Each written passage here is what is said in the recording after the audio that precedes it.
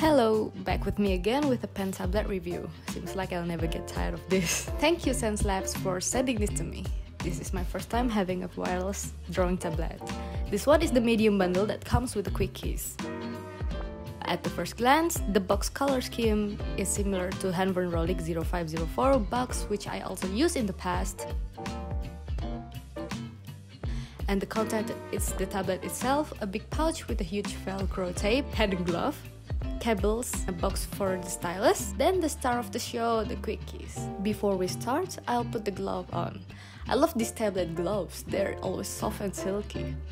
Overall, the products feel absolutely high-end, if I do say so myself. They've got this glittery doff finish on their surfaces which makes them look exquisite. They also have rubber stoppers on their backs except for the stylus box. The tablet's slim design has enabled it to be put in a pretty narrow space. It doesn't feel too heavy, but not lightweight either. The active screen is huge and is finished with doff. The stylus comes in a secure box with two different sizes, extra nibs with different sizes, nibs puller,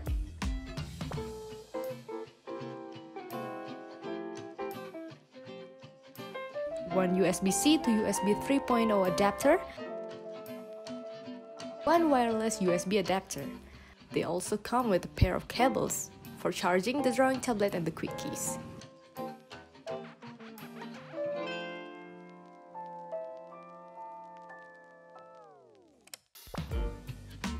All the styluses don't scratch the drawing screen despite the screen being doff finished. The combination also creates a rather pleasant silent sensation of drawing on the paper. The quick keys, I'm thrilled to try this one out. I can pretend I'm on a spaceship twisting and clicking stuff or DJing with the physical dial. It also has OLED display so you won't forget or get confused if you forget which button does what, and it doesn't bring up any indicator text on the monitor you're working on. My final thought is, I love doing stuff with RGB and I didn't expect how much you can mess up with the product. You can set your own light color in both the tablet and the quick keys for any application, and you can also create up to 40 shortcuts per application. The quick keys is especially useful when you don't want to use the keyboards and prefer shortcut keys. In my opinion, it's convenient to have it apart from the tablet in case you like sleek designs or just don't want to use it every day.